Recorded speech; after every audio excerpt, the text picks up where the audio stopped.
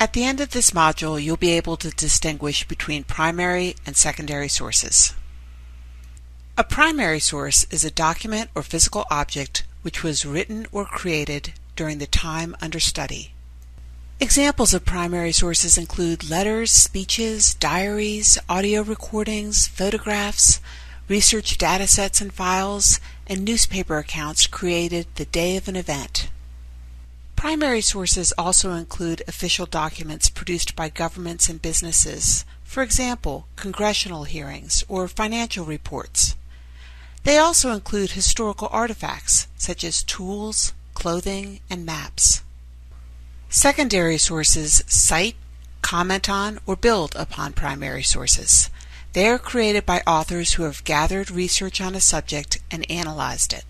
Examples of secondary sources include books, biographies, commentaries or reviews, and journal articles.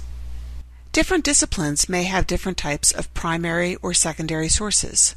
For example, in biology, a primary source may be the first publication of a scientist's new data.